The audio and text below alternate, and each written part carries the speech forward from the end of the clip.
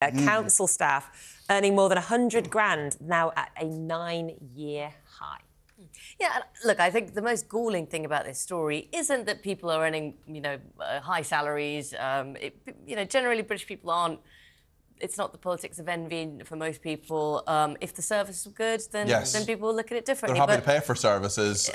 People are generally happy to pay tax if they get the services back. But just to highlight from this story, the council with the highest number or the highest paid official of the whole list has already warned that it's going to effectively go bankrupt this year. That's Hampshire. It's announced cuts to museums, waste tips and services for the homeless.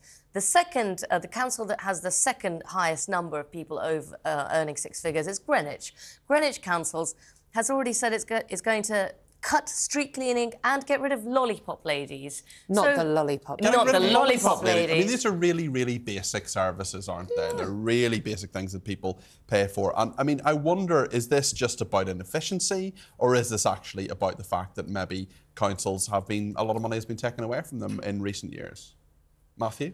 Well, I was astonished because this is actually a story on the front page of the Daily Mail as well. And it seems to me that, and you'll correct me if I'm wrong, dozens of council leaders or council workers are earning more than the Prime Minister. Yeah. Now, I agree with everyone that we all want value for money, and I respect the job that a lot of councillors do. I mean, it's hard work. It's not an easy thing. It's not harder than being the Prime Minister. But it's not harder than being a Prime Minister, exactly so. So, yeah, that's very, very odd. I mean, perhaps clearly, a little less glamorous. I mean... Maybe. A little less. Not as many helicopters, as far as I'm aware. In terms of why councils are struggling, some of them very seriously, I mean, there are all sorts of reasons, aren't there? But ultimately, this is happening under the watch of the government, the centralised government, and you could argue that ultimately, therefore, it's their responsibility. So if and when Labour get into power, they've got a real mess to sort out.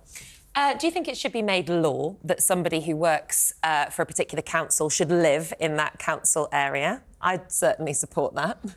I'm not sure whether it should be I don't think more regulation is what we need. I think there are 188 of these people who are earning these really, really high salaries. I mean, that will stick in the craw of a lot of people, especially with the average wage being £35,000 a year in this country. People who are really struggling with the cost of living. Look, running a council is an important thing. You want the right people to do it, but at the same time, these salaries seem very high, especially with the Hampshire example you give, Anna. They're not doing it correctly if it's going to go bankrupt. People paid for failure. I think that's what really annoys people, rightly so. Yeah. And then, of course, when these councils go bankrupt, do those people lose their jobs? No. Do they get demoted? Usually not. What's the answer then?